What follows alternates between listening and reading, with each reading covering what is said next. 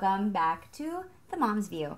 And this is not a mom, as you can clearly tell. Well, don't impose roles on me. You're right. Don't judge a book by its cover, but this is a father, John Fugelsang, who is an actor, comedian, frequently does a lot of stuff all over network, cable, and now YouTube about politics. He was the host of America's Funniest Home Videos. I did that, yes. Which is pretty awesome. I was a VH1 VJ. I was killed on CSI. Oh my gosh. I got George Harrison to give his last public performance on VH1, and I got Mitt Romney's advisor to call him an Etch-a-Sketch on CNN. So wow. I'm a lot of Wait, different that was TV you, the footnotes. Etch-a-Sketch? That was me. That's amazing. Also that Brian show, Wow. yes. Okay. Goodness. Jeez. So yes, I have a pretty schizophrenic resume, You guys are but it's all been leading up to this moment. To this moment on The Mom's View. So nothing will top The Mom's View, right? That stuff was just appetizers. What we really want to know about is your newborn son. Well, thank you. Well, sure. This is my first time I've ever talked about having a baby, because normally I get called in to talk about politics and make fun of politicians and, do silly stuff like that, or religion or whatever. But yeah, I became a dad this year. It's appalling. They're loud, you know this, right? They're loud. You don't sleep. They actually, it's in the field manual for enhanced interrogation at Gitmo is babies crying to make the Al Qaeda suspects crack and name names, and it works. No, it's pretty wonderful. I never thought I would be a father. Really? I wasn't planning on it, and it wasn't anything that I ever thought I'd get. And then I entered a period of my life where everyone I knew started dying. And in a very short amount of time, I lost my dad, I lost my best friend, I lost my aunt, my wife's grandmother, both my cats died. And it just kind of felt like a good time to do something radical. And so now, unexpectedly, I have a baby, and I'm hoping to become one of those comedians who talks about diapers and lose all my edge and make a lot of money playing cruise ships.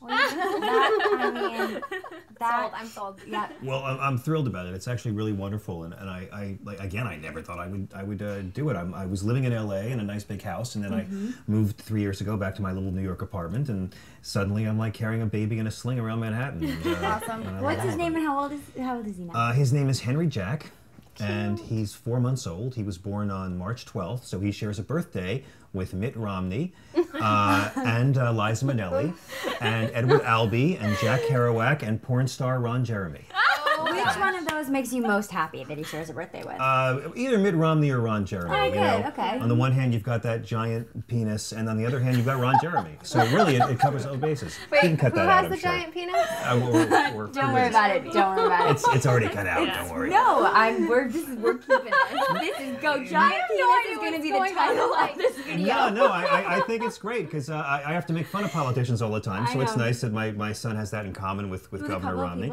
And Ron Jeremy, why not? Hey, who absolutely. Who knew he was a Pisces? So, it's fascinating. Yes. So how is your wife doing with? She's great. She just went back to her job, and she returned to her work, and she loves it. It's she wasn't ever planning on having a child. That's what I was going to ask. Was she in the same sort of mind frame about? We don't really have a very conventional relationship. We were together a long time before we got married, about 11 years. And I actually did a one-man show off Broadway about how we came to get married. And when we finally did it, we did it on Leap Day, so we only have to acknowledge it every presidential election cycle. So we got married on the 29th of February, and she loves it, and it's just kind of like, it's kind of nice to wait this long in a relationship to do it, because we know each other pretty well now, and so it's really great. I don't mind the diaper stuff. To my surprise, I don't really mind the screaming anymore. Just wait. No, I really don't. Well, when it's yours, also, it's different than if it's somebody else's baby. Yeah, I view babies like cats. I like mine, but no, it's really cool. I mean, we tried to think of like what would be the worst name you could possibly give a baby. Like I thought, what's the most horrible name I could give him? And I came up with Adolf Judas Kardashian. So after that, I named him after Henry Miller, my favorite writer, and Jack was my dad's name, and my dad died. Well, we actually, it's kind of funny, my father died, and then we wound up conceiving on a date that I later realized was the first Father's Day after we lost my dad, so. I'm of the belief that, one of the reasons I hate politicians is I kind of think that every second of life is a gift, and we're supposed to be taking care of each other and giving thanks for the time we have and celebrating and having a lot of fun and making sure nobody on earth is suffering. Instead, we're the opposite of that as a species. So, you know, I'm a big believer in enjoying the time you get. That's wonderful. I actually stole it from Reader's Digest, but Well, You said it better. we like it. I have a question. So you and your wife were together for a long time and had your relationship established and like strong. Did you feel like having a baby affected that at all? sure, yeah, absolutely. But you know, it affected it in positive ways too. I mean, it's like we already had a solid foundation. We already knew, you know, what we liked and couldn't stand about each other. And again, it just kind of seemed like I was ready for something different in my life. Right. So, you know, I could either try cutting my own bangs or I could have a baby. So, and by the way, women watching, if you're depressed, don't cut your own bangs, okay? That's Satan telling you, if you're depressed, change something in your life. Don't cut your own bangs when you're depressed, ladies. If I can do one thing for the female population, don't cut your own bangs because you're having a bad day. I agree. Thank you. You were saying really funny things about how now that you're a dad, you can't stand bad dudes. Can you elaborate? Well, you know, I've always can't stand bad dudes, to tell you the truth. You know, I think that we live in a society with a lot of boys, guys, homies, and dudes, not a lot of men. And, you know, I blame most of the world's problems on men, on arrogant, heterosexual, insecure men. Have to act like beasts just because they're too insecure to be human. I think a lot of guys in this culture are cut off from their spiritual side. You know, you can talk all the time about how women are pack animals and how women are all influenced by each other's tastes. Men are 20 times worse. 20 times worse than women with the conformity. As bad as conformity is for women, it's 20 times worse for men because in the case of men, the conformity makes them act like douchebags. And, you know, Amen. women are, at least in this culture, encouraged to discuss their feelings, understand their feelings, put their feelings into words so they might be able to know what's going on in their hearts. Men think that's weak and want to bottle that up and then just break stuff when they get in a bad mood. And it's so boring. That is so interesting. What do you guys think about it? Do you agree? I have to see a lot of nodding. Carly, I think that testosterone... I'm like, I just hate the whole like bros before hoes, like this bromance thing that they have like going on lately. It's just I Well, don't first know. off, anybody who uses the word bromance is probably bro-dependent. Yeah, All right, I'm keep just that in like- mind. And bro-dependency is a terrible problem for men. Anyone who says bros before hoes deserves neither. All right. I feel like bromance, it makes men emotionally immature and unavailable for women to have. I think that was my ex-husband and I's greatest problem. He was an athlete, so he's always with the guys, and the guys get together, and I feel like there's some appeal to men about playing games with women. In a sense, it's like the hunt or something, I don't know, and I feel like when he was not in baseball, we had a really good connection because it was really him and I like discovering one another, but when he was in with baseball, he's with the guys and on the road, and you know what I'm saying, like in that lifestyle, and there's a lot of single men in that, and I think that that was one of our marriage's biggest downfalls because he became like a bro. He was Are like you a saying bro. that pro athletes don't make the most faithful husbands? Definitely, I am maybe making that claim. No, I mean there were that's But not for hard. NBA stars, ladies. NBA stars are the most faithful men in the totally world. clean slates. No, I just think that lifestyle is set up for failure in serious and true relationships. It's just very hard living that lifestyle. They're treated as a cattle. The coaches and organizations want to do anything they can to make their athletes bring them in money. It really is like stock. Like you need alcohol, you need women, you They need said drugs. the same thing at Penn State, too. No. I mean, it's all about the profit in the game. It's And it's really- more yeah. about the game than the sport. Yeah. So, but on the other hand, there were really good men that had Of course. really good relationships with women, but they worked and they fought for it. But yeah, that was like my biggest pet peeve as a guy who was like a bro. How are you going to make Henry Jack like an awesome dude and not a... Oh What are you man, gonna do? I have already decided I'm going to have a female positive, LBGT positive, sex positive, righteous man that I'm bringing into the world. And, you know, I think he's going to be whoever he wants to be. But I was very lucky. I was raised by people who didn't really blend in all that well. My parents were really not normal people. They hadn't lived like normal people since the 50s. Their fashion tastes had stayed in the 50s. I was a little kid in the 70s and 80s with like these plaid checkered pants and buzz haircut and Clark Kent glasses and clip-on boat. My 7th grade class, my class picture was like, you know, little Allman Brothers and Buddy Holly's inbred cousin. And I was a real freak for a long time, and that's hard for a child. And it wasn't until years later that I realized that whatever makes you not blend in is the thing that's going to make you special. And that's the thing you've got to follow, because that's where you'll learn who you are. If you make your life all about blending with the guys, hanging out with the jocks, being one of the gang, you're going to be a really popular boring guy. You're going to be like every other guy in the book. And so I'm a freak, but in many ways I've learned it was a blessing. If I'd been popular, I might have been more of a douchebag than I am now. So wait, are you saying all popular kids are douchebags? Not at all, not one bit. No, there's some wonderful popular people and, you know, wonderful conforming people. And I mean, you know, we all have the same frailties and the same propensity to screw up. But I think that, you know, to get back to your original question of how I'm going to make sure he's a good guy, I can't guarantee it. All I can do is try and be like my dad was. I never saw my mother open a car door. I never saw my mother open a door at all. My dad was very, very old-fashioned that way, which I consider to just be the way men should be. Not guys, the way men should be. And so I intend to, you know, raise my kid without the same hang-ups my parents had. You know, it's like with anything. When you're trying to, you know, be a good person, be your own person in the shadow of your parents, you keep the best and drop the rest. How are you guys feeling about raising boys? We've talked before about raising girls and the pressures on girls, but this really brings up a great question. I mean, I think for a guy, his biggest example is his father. You know, like. Sure. I mean, I can see your son growing up to be a strong, great man. He has a great example, and. Well, bless your low standards. You know? I mean, the greatest, the reason why I think men have it tough is, again, they're not encouraged to really understand their feelings or talk about their feelings, and I think that that keeps them from being as full a man as they could be. Can you imagine if Martin Luther King or Gandhi or Jesus or John Lennon or take any interesting guy who's done something positive in the last, you know, couple thousand years, had sat on who they really were because the guys didn't want to hear it. right. And the guys that I used to be friends with, that I grew up with, who I loved very much, I realized at a certain point that whenever I tried to be myself, they didn't like it. And I was into theater, and I was doing Shakespeare when I was 12, and they tolerated that. They weren't really into it. They thought it was weird of me. And so I would hide that side of myself around my guy friends. If I was in love with a woman, I would hide the depth of my feeling around my guy friends. They don't want to hear about that. And after a while, you realize, wait, y'all aren't friends. Y'all are pals. And I think one of the biggest challenges of adulthood for men and women is separating your friends from your pals. Who can you be real with? Yeah, I was gonna say, it seems like it starts at a young age when you see a father to his 5-year-old who's crying. It's like, come on, don't cry. Like, you're a big boy. Like, you shouldn't be crying. Then you have the mom that comes in and is like, what's happening? Talk to me. Like, talk about your emotions. And I feel like what you were saying about trying to raise your son into being more open about his emotions. Like, you're also an artist. It seems like artists always are more open about expressing their feelings and everything.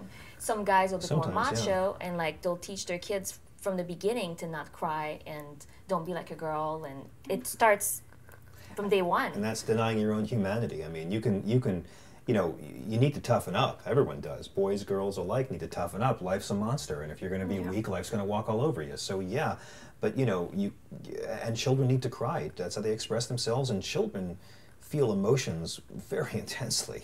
And I mean, then they get to be teenagers and they feel it nuclear intensely. and you know, remember when you're a teenager and you're in love, it doesn't matter what anyone tells you, you know you're in love, and the heart is the only authority that you answer to. Oh, yes. So I think that, you know, it's walking a line of like, how are you going to set the example and guide them, because you can't control them. Have you seen the tweet from Supricky06? Where he was watching The Bachelorette and really proud of it. I was like, yay, a guy who's watching The Bachelorette and who's like crying and telling the world about it. I think that's great. Like, my other best friend watches The Bachelorette, and I swear they're not You gay. lost me on that one. I know. I would smack a man with a bat for watching The Bachelorette. But it just shows that some guys can be in touch with their feminine side That a I little bit, like. Yes, and that I like. and appreciating that two people can fall in love and watching it and not being like, oh, there's no way I'm I think ever it's gonna watch great that a this. man can be in touch with his emotional side while watching a completely fake show about a fake relationship.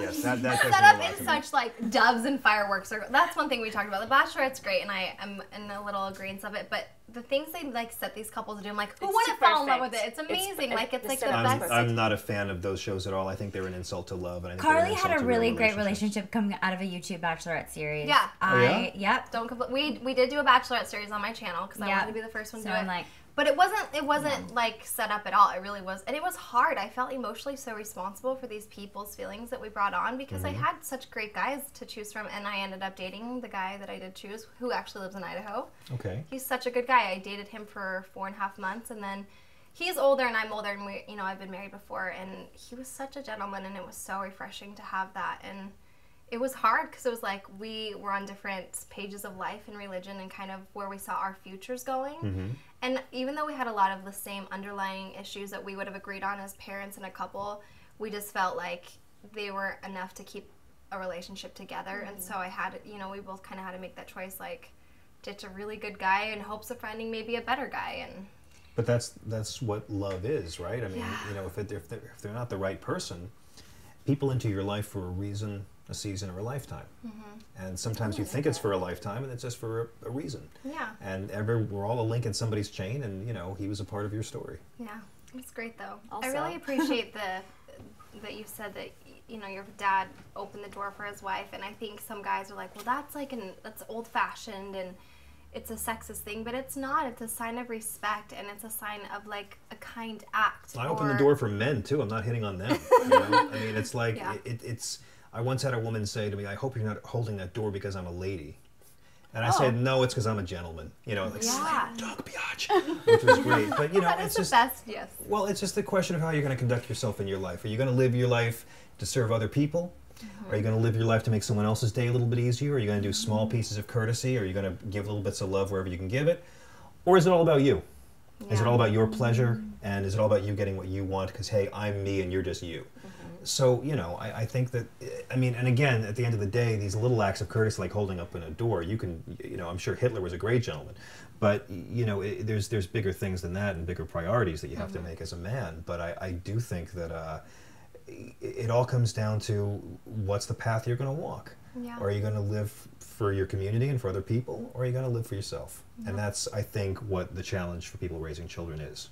At least I hope to screw up my kid in the perfect way in that sense. Right. So, I heard somewhere, I can't remember where that was, but it was a man who was explaining how he's raising his daughter, not raising, but treating her like a girlfriend, opening up the door, giving flowers at Valentine's, like being really a treating gentleman her to how the to daughter. expect a man should treat her. Because by the time she's older, she's going to want a man that was like her dad and not expect anything less. And I always thought that was nice. Yeah, and if you're a horrible dad to your daughter, she's, you know, I mean, America's douchebag boyfriends need to thank America's horrible dads for making it so easy. Yeah. It's History true. repeats itself.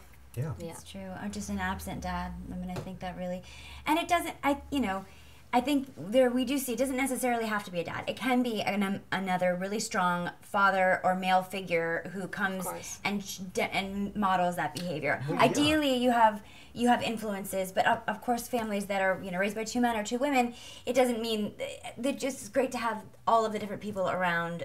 Hopefully, a greater family of friends Well, and, sure. and I mean, adults. and I've known plenty of people who were raised by two women, or I've known a few raised by two men, and it's like you realize that the parents aren't the only role models a child Right. has. Of course. Right. And, you know, and you can love your father or mother, but you're always looking at different father and mother Right. symbols as you grow up too. So Right. I was raised by a lot of different people, Right. and some of them set me on some wrong paths, and some of them, Right. you know, gave me a side of what it is to be a man that my dad wasn't wired to give me.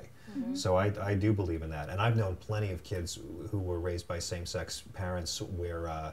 You know, I mean, those parents got to try twice as hard. Right, or single parents. Or single parents. Single moms are a master race. Oh, John, this has been incredible. I mean, I feel like we need to just have you back and talk about lots of other things. Anytime. It's a pleasure. How often I get to sit on the Bring couch your with babies. four gorgeous women and talk about stuff that doesn't pertain to politics. It's a pleasure for me. Now so we have thank some you. serious political questions to grill you with. Okay. Kayli, go. Oh, no. Who are you voting on? I'm just Oh, kidding. you're just kidding. Okay. I was just kidding. He's like, I'm ready. We actually do have a present for you, though. It's really a present Oh, for Henry yes. Jack. I got a present? Yeah. Yes, it's so cute. I course. may have peeked at it. Oh, Well, we my. went to this amazing conference, and this company is doing this clothing.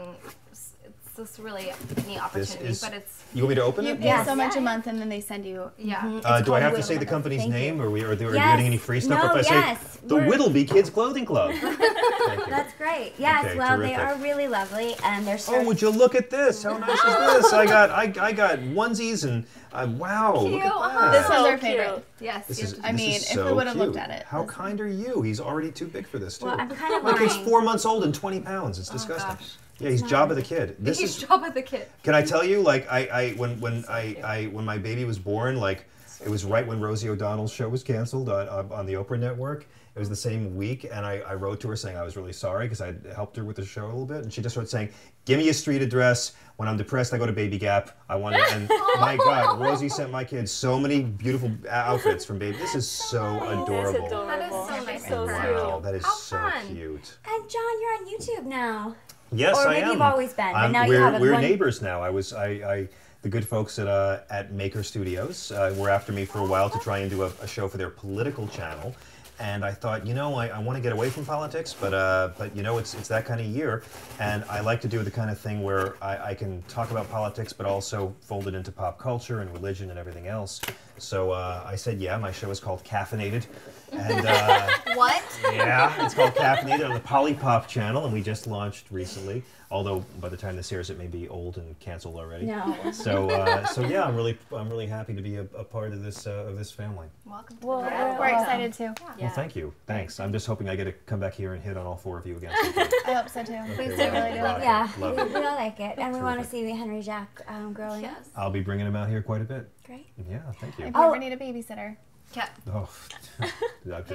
Anytime. Okay, great. Great. We also do have a giveaway. Wittlebee is going to give, so they're a subscription service. They give you clothes for your baby on a monthly basis, and they are going to give the winner of this giveaway a box of clothes for their child of any age. So to win our giveaway, John has a question to ask you. You have to go to our Facebook page and answer this question. And the question is, should I look at this one? Yes, And the right question there. is, what are you going to do to make sure your child is an individual and not just part of the pack? I love that. that's really good. That was good. Thanks. I stole it from an old Jeff Foxworthy album. You're so good about giving credit when you take your quotes. I rip off from the best. Thanks, guys. Bye, everybody. Comment the questions Bye. below. Let us know what you think. Thank you. Bye. Later. Later.